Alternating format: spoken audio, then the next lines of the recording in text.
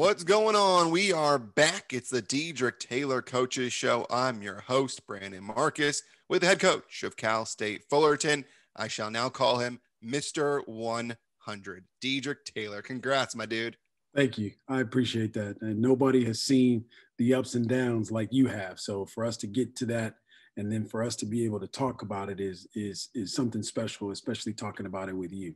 Yeah, it wasn't pretty at the beginning. It wasn't pretty, but you made your way to the NCAA tournament after winning the Big West tournament, and now you have become a perennial contender in the conference, and with it comes wins. And you get to 100 wins, and it says a couple of things. First of all, that you've developed a winning program.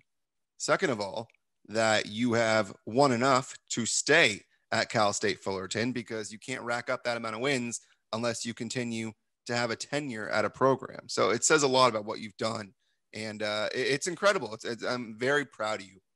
Yeah, I appreciate that. It sounds cool, when you put it that way, and I'm very appreciative of it. But obviously, I said this off the air, and I'll say it on the air. Like, the 100 wins is a public barometer that people use to judge success, and it's important because it does solidify us in terms of longevity.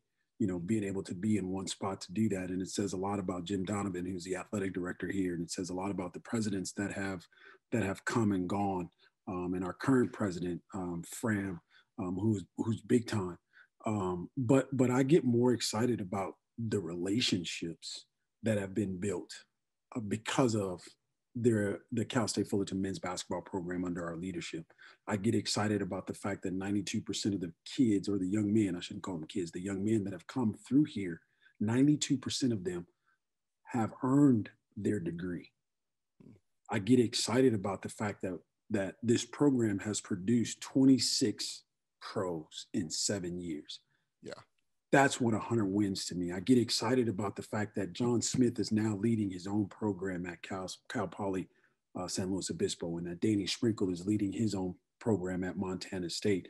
I get excited to be a part of that and their success, and that signifies 100 wins to me more than, 100 wins. What we've been through with those guys, Danny Sprinkle and John Smith, and them giving everything they had to our program, and us being able to reward them with an opportunity to lead their own program.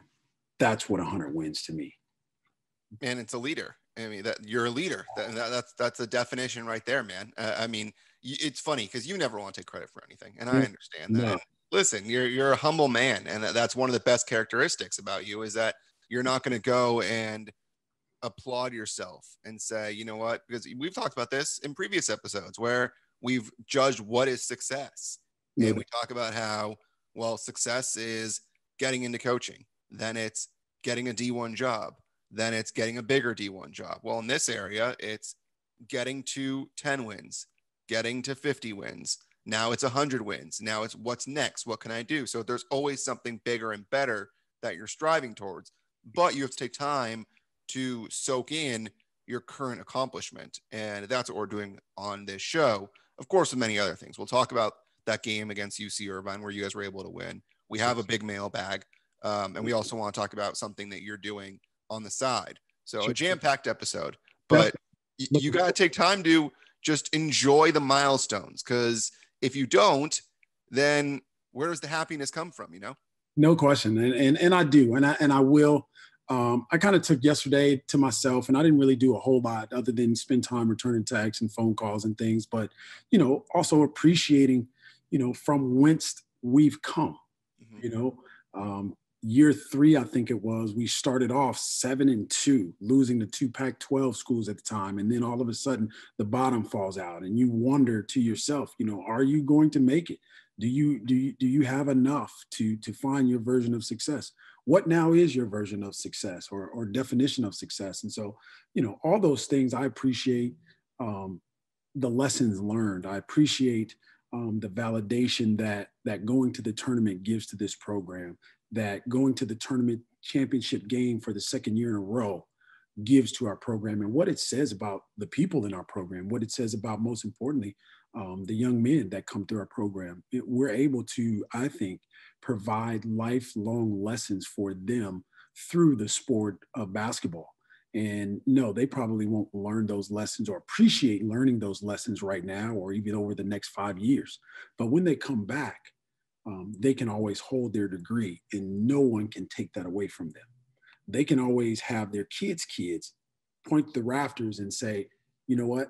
We were a part of that team that went to the NCAA tournament. No one can ever take that away from them. And so, those are some of the highlights, but there's a multitude of lowlights that lead to those highlights. And for me, I revel in the process, of getting there. What comes to mind vividly is just being on the stage after the championship game that we won, going to the tournament, and they asked, what does the win mean? To me, it provided our program with a level of validation. It just validated John Smith deciding to leave his tenured job as a junior college coach to come to Cal State Fullerton, for Danny Sprinkle to do what leave his position and come to Cal State Fullerton, and us inherited Anthony Santos and some of the other young men that we've been able to be a part of their success track. I mean, Steve McClellan is a guy that we didn't really recruit.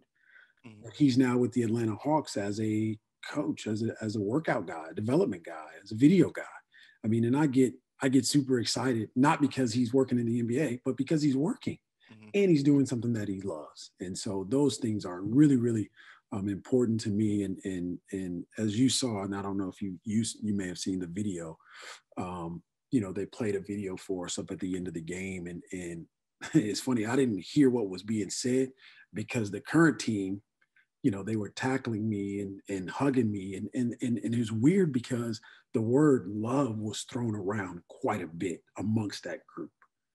And that's what I get excited about because, quite frankly, I mean, my surgery, it hasn't even been a year yet. Mm-hmm. But that was one of the words that was important to me during that time when I was laying on the hospital bed by myself. That word love came to me. And it's important that we exude the definition of love. And it came full circle in that huddle when those guys were saying it. And to me, that brought probably even more tears to my eyes, as an emotional guy. I don't know that I am an emotional guy, but man, I cry at the drop of a dime. It's crazy. But it was enjoyable. It's awesome when you can shed tears of joy, because so much during the current time, we're shedding tears of sorrow because of COVID, because of the loss of life, because of the storms that hit Texas and my mom's family that's in Texas. And, there's so much darkness around us. But these moments, as you said, we have to celebrate these moments because of those moments of darkness. We have to celebrate the moments of light and happiness and love. And I'm super proud of that part of it. Yeah, listen, it's a hell of an accomplishment. And I'm curious because you obviously, you're a smart guy. Did you know, you were going for win number 100 for the last couple of games? Was that a thing that was in the back of your mind at all? It was in the back of my mind during the Hawaii thing, and it was only in my mind because someone sent the screenshot. I guess they did, of Iran and myself getting to 100 wins, and so it was on my mind. But it took us so long for us to play. And we still, at that time, we needed 2 more wins, I think, to get to 100. And so it took us a long time to play and all kinds of things happened. So no, getting to 100 wins, that was the last thing on my mind. I was just trying to figure out how can we get a win for this group under the current circumstances with all hell breaking loose of not having your 2 point guards and they're hurt. And Jalen Andrews is he's still hurt. And the current guys that are on the roster, Josh is nursing an Achilles injury, and Vince is coming back off of a concussion, and I don't know if he's concussed or I'm concussed or we're both concussed. It's all kind of hell breaking loose, and so we're just trying to make sense of it all. And I think it came to some type of culmination on Saturday for the good, and obviously, we're really excited about that. So did you know once you guys got the win that was number 100, or did you have to wait for the video to play? I had to wait for the video, and anybody that saw the game, I mean, there were some things going on after the game that attracted my attention, and they weren't positive. And so I was dealing with that, and they weren't surrounding our team. Had nothing to do with our team. It had nothing to do with Cal State Fullerton people. It had something to do with the other people that were there in the gym, and so they wouldn't let us go off the floor. Jen McGinn wouldn't let our team go off the floor, and so I walk across the floor to get a bottle of water, and I'm thinking, okay, what now? What are we doing? You know, and lo and behold, out of nowhere, I hear my mom's voice and my sister's voice, and I'm like, what? And so I see everybody pointing to the video board, and obviously my parents and my sister and my nephew are up there, and my godmother up there, and so on and so forth. And so again, I cried like a baby. That's awesome. I didn't see that video. I gotta track that down. Yeah, that's amazing. I mean, it's something that you didn't expect, and to see family to bring those types of emotions, and then you went into the locker room and you were flooded with water as they decided to give you a water bath of sorts as you went in there. I guess, as I tell my kids, I must have been stanking, and they needed to wash me off a little bit. But it was awesome. It was a great time for those guys to celebrate. And again, I want to give Jen credit and her staff and Sean and some of the other people that worked behind the scenes. Devin is a part of our marketing office, and they work behind the scenes to create the videos, to work with my family to get the videos and all that stuff. So special shout out to them, and thank you to them for doing that, because me, I never would have did that for myself. I wouldn't even thought to do that. No, of course. And if they interviewed for it, you probably wouldn't have done it. You probably would have been like, no, I'm not interviewing for somebody 100th win. Get out of here. I'm not doing that. Oh, man. But what does it mean to get the win against a team like UC Irvine that has been so good and been the staple of, I guess, success over the last couple of years in the conference? It's got to be something special, because, I mean, we haven't even discussed it. Obviously, we've been recording for over 10 minutes. And you mentioned it like very briefly, but you guys were off for 2 weeks because of COVID, again, for the 4th time this season. So to come back and play against a team like UC Irvine and get a win, it's got to be even more special that it came against a team like UCI. No, it was special from a standpoint of, they are the standard. They are the standard of Big West basketball. Everything right now goes through them. And for us to get that type of win, beating our the Orange County rival, the other school in Orange County, so to speak, the way that they play in terms of their physicalness and how hard they play. And again, you have to realize we're coming off of a COVID pause. We're coming off of not having all of our guys. We're getting Vincent back. And, because of the pause, 2 guys didn't practice for 14 days. They got on the floor the day before the game, and then they played. We also played, like I mentioned earlier, that game with, our starting point guard and our other point guard, both of them in street clothes. And I'm looking around and I'm like, gosh, darn it, they dress like me. What they gonna do, And so I think I think the second game I did realize, hey, we playing this game without a point guard. What are we doing? And again, to me, it's the ultimate trust of your team. The only thing that I asked them to do was play hard and play together. And I thought that second game, they did that, and they did that for 40 minutes. And again, when you play a team like UC Irvine, they bring that out of you. And if you don't do it, they're going to punish you. They're going to beat you by 30 if you don't do that. And so for our ball club to respond the way on the second night of back-to-back, it says even more about them and what they are. And some of the numbers that they put up, I think the reporter told me that 6 guys played, or I think 7 guys played, and only 6 guys did the scoring. Mm-hmm.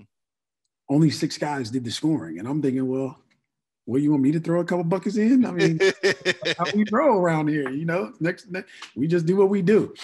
So yeah, sure. It says a whole lot about our group and what they endured, because I was not nice to them on Saturday morning. I was upset with them just simply because I didn't think their effort was in the right place. And as a coach, you demand their effort, obviously. But then, under the circumstances, you also have to take into account the fact that we are coming off of COVID. Yeah. You know, they haven't played a game since January 30th. So like cut them some slack. But of course, I did it. I got No, it. because you strive for excellence. That's how you get to 100 wins, right? That Yeah. you strive for excellence. And I mean, you guys fell behind by 11 with Yeah. like 15:30 to play and Yeah. still came back. And it seems like, by the way, you guys played 8 guys, Yeah. and 6 of the 8 were the ones that scored, and 4 of the 6 scored in double figures, while the other 2 scored 8 each. Yeah. So Yeah. basically, yes, it's basically 6 guys carry the load offensively for your team, and 4 were in double figures. So we needed all of that. And we were down 11 points or 10 points. And even at that point, I still felt the belief and the trust in the huddle of our team, because we did huddle. We called a timeout. I don't remember if it was a media timeout or we did, but the belief that they shared amongst each other, the trust that they had for each other, because I didn't have to talk a lot. They were talking to each other about what needed to happen, and they went out and did it.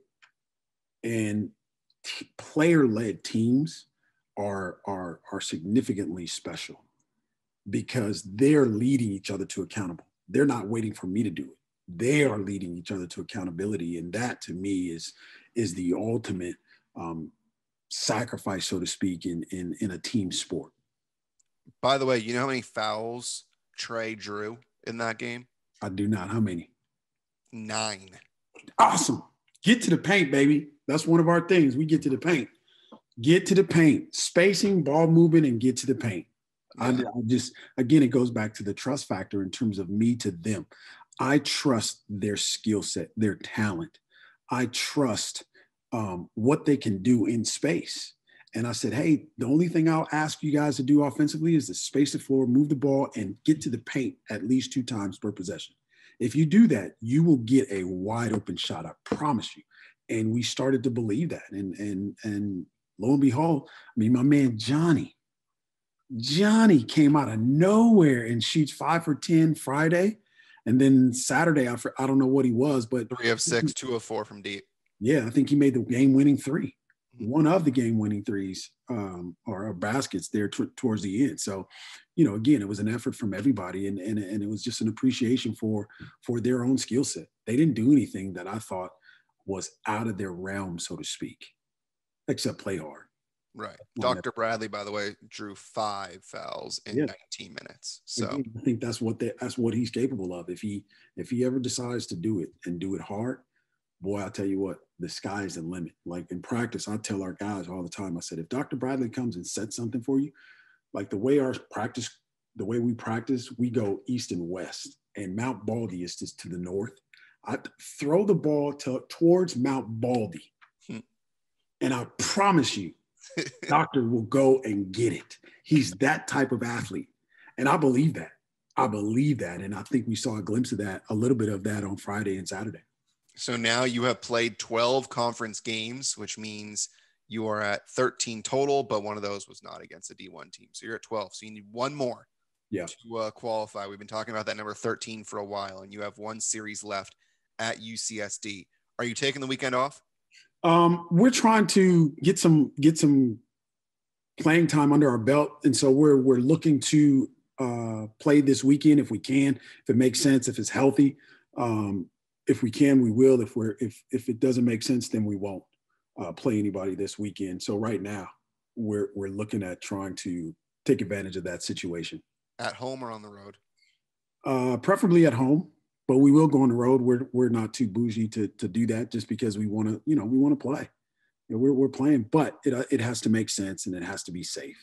Local, or is it going to be a bigger conference, or are we allowed to discuss teams, or you just want to talk about conferences? And I would love to discuss teams with you, but I don't know who they are. I don't know who it is.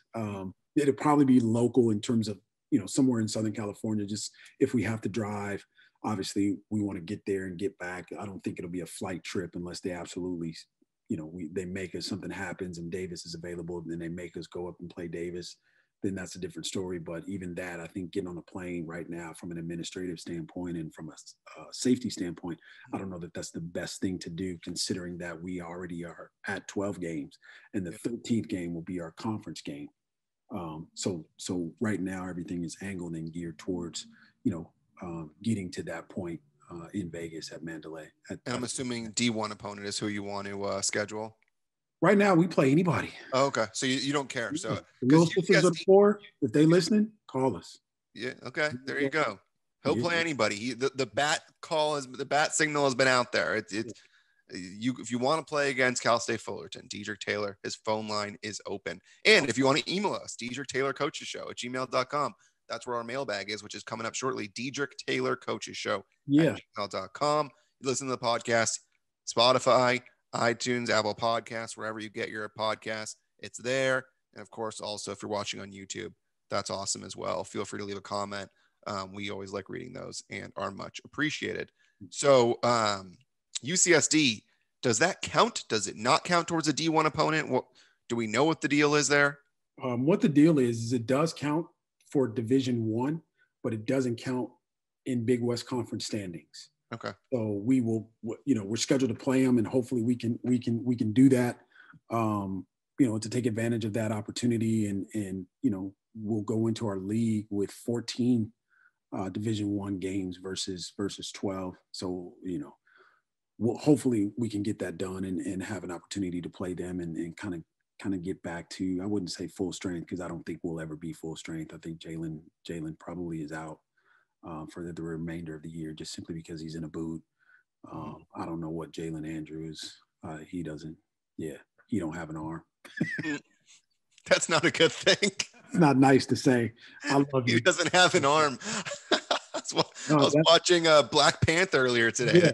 You talk about a guy that doesn't have an arm. It's that dude that had that claw, whatever it was, and all of a sudden his arm's off. No doubt. And I think that's, I don't want to attribute it to that, but I think it's wise that you can say it has something to do with the fact that, we didn't have any training in the summer. Mm-hmm. We didn't have any training in the fall. And so guys are literally breaking down at this point because of that, because we didn't have time to train them properly. We didn't have time to spend on the floor and kind of get those miles under our belt, so to speak, and figure out, who we can count on and how we can count on them, because obviously we want to count on everybody. But learning how we can count on them, I think, is just as important as anything. Yeah. We'll get to the mailbag in a second, but there is something that I want to bring up, and I know you want to talk about as well. Sure. And if you follow Cal State Fullerton's men's basketball team on Twitter, they tweeted out an article from Hoop Dirt, and what they discussed in that article is that there was a T-shirt that was worn by coaches, and it listed all of the current African American D1 head coaches on the back, and the T-shirts were designed by Cal State Fullerton head coach Dedrique Taylor. So this is going to be an episode where we give appreciation to Dedrique Taylor, and he hates getting all the credit, and it's going to happen though. So I want you to tell me why you decided to do this and how it came about, and anything else that you want to talk about with it. Really quick, how it came about is a long story, but the short of it is that when I was a youngster, I can vividly remember watching Big Monday at my house growing up. And so my mom would be in the kitchen, and so John Thompson would be on TV. And I can vividly remember the announcers talking about the game and talking about Coach John Thompson, but they never really spent a lot of time about the X's and O's. Mm-hmm. They talked more about his mentorship for the guys in his program and his leadership for the guys in the program. And I've always been attracted to that. And I remember that. And so how it happened, how the shirts happened, I was just literally sitting downstairs, just kind of screwing around. And the thought came to me to honor the past, guys like John Thompson, guys like John Chaney, guys like George Raveling, guys like Will Robinson, who's the first Black African-American head coach ever at Illinois State. To honor those guys, because I'm not here if it's not for them. Mm-hmm. If it's not for the sacrifices that they made. It's not for the John Chaney, Coach Chaney taking his team off the floor and the message behind that, and Coach Thompson doing the same thing behind the SAT and some of the other things that were going on at that time. But their radical behavior always caught my attention. coupled with obviously who my dad is in my world and those things. And so I wanted to honor them. And so we put a quote on the front of the shirt, and I called Coach Santos and I started to tell him what I thought we should do. And so we kicked around some ideas, and that's what we came up with, putting their quote on the front of the shirt and on the back of the shirt, which I'm most proud of, is the fact that every Black head coach in America right now, Division I, their name is represented on that shirt. And what gives me great pleasure is the text messages of just a little simple shirt, but it's encouragement, and it's a conversation piece to talk about what we're going to do moving forward and the responsibility that comes along with that moving forward, and relating that responsibility back to Coach Smith and Coach Smith, Cheney, and Coach Thompson and Coach Raveling and some of the other guys that we stand on the shoulders of. And so that is important to me, so much so to where I've had two coaches say that they're going to wear their shirts, Coach Jordan at Butler and Coach Mike Boynton at Oklahoma State. They both said that they were going to wear their shirts. So I sit down to have dinner tonight and turn on the game. Oklahoma State's playing Texas Tech, and Coach Boynton has a shirt on, and Laval sent me a text and said he was wearing his shirt. And I didn't know that they were playing the next time, or their next game, Butler versus Georgetown, of all people. And so that to me was special. But again, it's not about me. It's the conversation that the recognition of those T-shirts, the conversation associated with it. What can we do to promote Black head coaches? Because as we look on the floor, they're Black players that are represented, but the coaches are the head coaches of those programs are represented disproportionately. They're not represented, and I think if you give them the opportunity, and if you give them the right opportunity, they're guaranteed to have a great deal of success. And that's the point that we want to make. What Colin Kaepernick did in terms of just kneeling down, bringing light to an issue, and how people respond. What he did, obviously it was polarizing, but nonetheless, people are talking about what happened. And so we don't want to compare ourselves to Colin and his cause, because we're not worthy of that. But the conversation, I think, that can be had behind the T-shirts is more what I'm excited about. Well, it takes a collective effort. It can't just be one person doing it. You have to have other people that are fighting for the cause, and that's exactly what you're doing. And so the shirts, if this article is correct, 3 different versions, with a different quote on the front of each. Yep. Why did you decide to do 3 different versions as opposed to just one? I did 3 different versions because there's 3 home games, or 3 games in the month of February, Black History Month. And so we did 3 shirts thinking that we were going to wear them, once every weekend, but we didn't play 2 of the weekends. So we were that got screwed up a little bit. But it was also fascinating because John Smith is in our league and we were going to play him. And so we had his shirt and going to hand deliver it. And both of us, I think, would have worn it for one of those games. And that would have been special. Just to see 2 guys that come from the same cloth, so to speak, sharing in that experience, that would have been special. But it didn't, COVID had other plans for us. And so we had to adjust. And that's why we have 3 shirts, is just simply because the playing schedule permitted us to do that. And so I said I wasn't going to do this, and I don't know. We are going to sell those shirts. I was going to ask. We're going to sell those shirts. So if anybody wants the shirts, they can hit us up on the email, or they can contact us directly, however they can get a hold of us. But we'll order the shirts for you and send them out and do all that stuff. And super thankful to Coach Santos. Like, he doesn't get enough credit. And people laugh at me when I say, literally, I can't breathe without this dude. Like, I can't, and I won't. And Coach Zooey is getting there. He's getting there. Like I told him probably 2 months ago. And I think I said this on the podcast. Like, literally, he walked out of practice, wasn't in practice for like 20 minutes. I said, "Hey man, come here. Don't do that again. When I don't see you, then I get nervous. Like, I don't get nervous, when my players are not there. When I don't see Zooey, hey, something's wrong.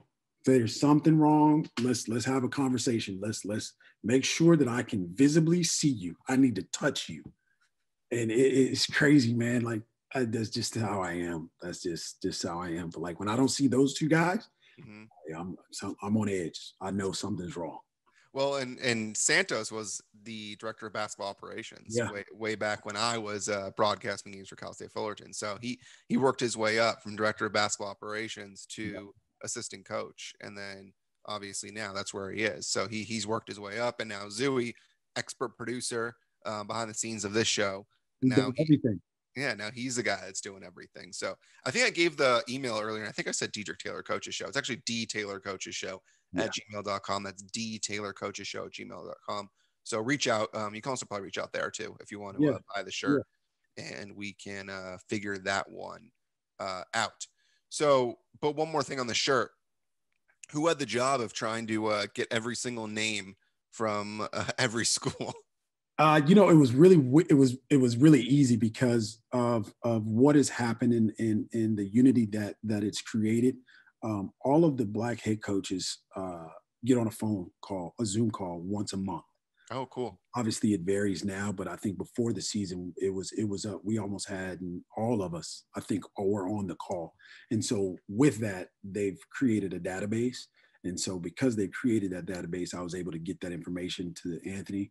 Now he had the task of getting the sizes from every coach and then the address and mailing it out. And that was a process. I probably didn't see it for 3 or 4 days just because I saw nothing but manila envelopes in his office. He was in there somewhere, but I saw these envelopes, and that's just a part of the work that needs to be done, baby. Oh man, that must have been a pain in the rear end trying to get them to actually respond to you and get the sizes. I'm sure he was coordinating with basketball operations guys and not anybody on the actual staff because they just won't respond. No, not gonna happen. All right, let's open the mailbag, huh?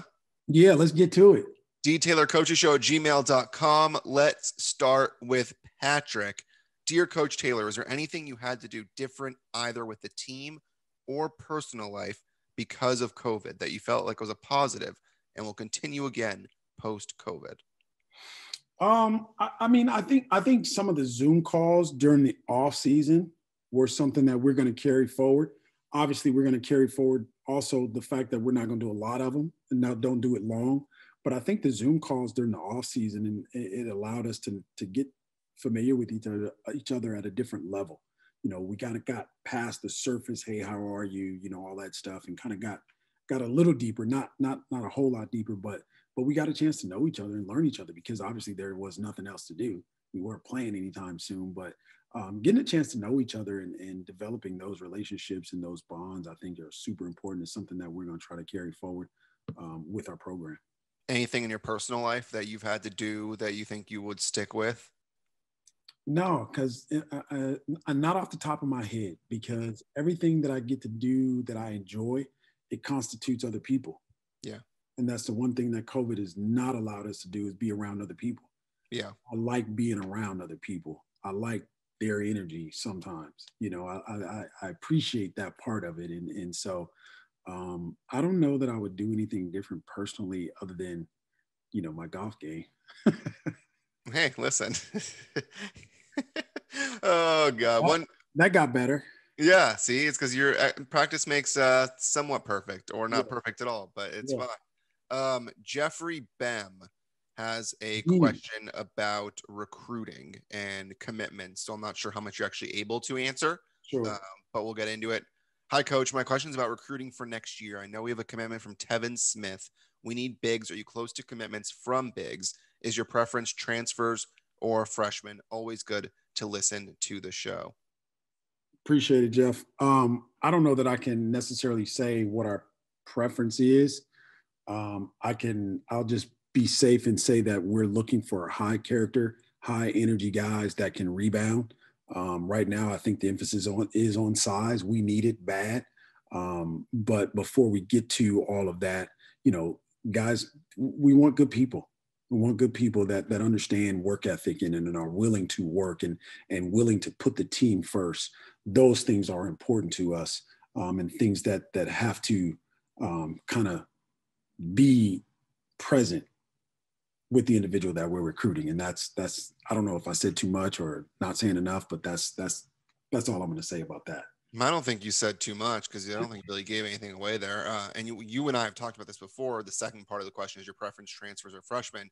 You said that the last couple of years have kind of told you that you like having transfers in your program. Yeah. Like having those guys that have already gone through the first couple of years somewhere else and that can bring experience to a program and kind of the win now mentality. So Yeah. I think you're happy with the blend of both transfers and also a couple of incoming freshmen. Yeah, you said it best. Blend. Let's get a blend, because I think also, the two freshmen that we have, I think the one that's currently on the roster, he's arguably top 5 amongst all of the other freshmen in the Big West. And again, I think that's our third. He's in contention to be our third Big West freshman of the year. And so that to me says a lot about our staff in terms of recruiting guys that are good enough to be Big West freshman of the year. That says a lot about who they are and what they're looking for and the ability to be able to attract it here at Cal State Fullerton. You can't shake a stick at that. And you're obviously talking about Dante Maddox, who Richie Schuler earlier today actually tweeted out that Dante is in the running right now for Big West freshman of the year. So getting some recognition there from analyst for ESPN that has had many of visits to Titan Gym. So if Richie's watching, shout out to you, my friend. No doubt. The third and final person, Tim Vincent. Nice. He says, congratulations on your 100th win. Even better to do it against Irvine. Here's a couple questions if you haven't already answered during the podcast. He said, I noticed you only played with 8 guys on both Friday and Saturday. When do you get the other guys back? Will you have a full team for the Big West tournament? We kind of touched on that, but you're going to probably have 8 going forward, or do you anticipate some guys coming back? It's hard. It's tough to say. We want guys, and I think we're close to getting those guys back, and obviously we'd love to have them. But moving forward, it's really a wait and see, how well they respond, how well Charlie responds, how well Jalen responds over the next couple, 3-4 days in terms of getting them back on the floor and having them for the last 2 games at UC San Diego, and then, going to the tournament. The more bodies you can have in the tournament, the better, just simply because of the format. Tuesday you play, and then Wednesday you have off, and then you play Thursday, Friday, Saturday. And so the more bodies, obviously, it behooves you to have them, because it betters your chance to win those games when you have some depth. And I do believe that conditioning will play a big part in the championship winner across all of the tournaments, because they're, you don't, like, you look at our league, for instance, like we've played 12 games, and Davis, I think, has played 9 or 10 games, but in conference, they're 3-3, but their winning percentage is better than ours. So they're a higher seed than us, and so you have to weigh those things. And I think that's the best way to probably do it. But you have to weigh all that into context and put it into context. But it's tournament time, and the best thing about the Big West is the tournament, getting to the Thursday, Friday, Saturday, and trying to figure out who's going to win back to back to back. And so that's what we're looking forward to. And they just announced today no fans will be at the tournament in Las Vegas. So just out of the abundance of caution. The other 2 questions we hit on, he said, with an opening next weekend, is there a chance you schedule a couple of games? So, yeah, it's absolutely a possibility. Definitely. And then number 3, I read somewhere the UCSD games don't count in the conference standings. Is that true? The answer is yes. And he said, why? I don't think we know why, do we? I don't know why. They try to explain it, but I don't have a great, I don't have a great understanding of why. You were too angry that they weren't counted, that you said, you know what, I don't care. I don't want to hear it. It's stupid. I don't want to hear it. Because there's another team that's going Division II to Division I somewhere on the East Coast, and that team is winning. They're winning their conference. Wow. So now what do you do? And they count. Those wins and losses, they count. So how do you pick one team that counts, and then you say this team doesn't count? So it doesn't. The inconsistency is unbelievable. Yeah, that's weird. I don't understand why that's the case, but either way, as he says, thanks, Coach Dedrique, and to you, Tim Vincent, we say thank you. So a good mailbag that hit on a bunch of different things there. And now we just got to finish the season, Yeah. possibly get some games in this weekend, and then the following weekend UCSD, and then it's Vegas, and we'll touch on Vegas either next episode, the one after. We'll talk about what's going on there and the safety protocols and what needs to be done. Just a little preview. Testing will need to be done going into that week. I believe that it's 3 tests that have to be done before the team takes off to Vegas. And then there's testing, I believe, every day in Vegas is what they're going to be doing. And then NCAA tournament, they're testing, I think what they're doing. And I'm not sure if you know this or if you can confirm this, but I believe they need 7 straight days of negative tests before you head to, for you guys, Indianapolis, for the women, it's San Antonio. Yeah. You do need those 7 negative tests. And then they're also taking you right from your conference tournament. So on Saturday night, when you get up Sunday, you're going right to Indianapolis for the men and San Antonio for the women. But they're taking the conference winner right from the conference and going right to the NCAA tournament. Yeah, it's crazy. I'm trying to figure out how that's going to work for on my end. If UC Irvine ends up going to the NCAA tournament, because I ain't driving all the way to Irvine to test every single day. That ain't happening from where I live. Yeah, that would not be easy. That would not be fun, especially traffic. Yeah, for sure. Well, another good one. And we end this by saying congrats, Mr. 100. It's a hell of an accomplishment. You should be proud of where you are. You've had some ups, you've had some downs, and boy, this year you've had some major downs. And to go from being in the hospital bed to not knowing if you were going to make it to now being at the point where you made it and you got through the season and you got to win number 100 and you were able to see win number 100. That's awesome, man. That's awesome. Yeah. No, we appreciate it. We definitely appreciate it, and we couldn't appreciate it if we hadn't gone through some of those things, some of the low lights. And so super excited and anxious for what's to come, the future, the hope that things are going to get better and be more consistent. So we're working our butt off to make that happen. So we're excited, and hopefully we can bring you along as well. And we end this on a high note. So for Dedrique Taylor, the head coach of Cal State Fullerton, I'm Brandon Marcus saying so long, and we will talk to you next time.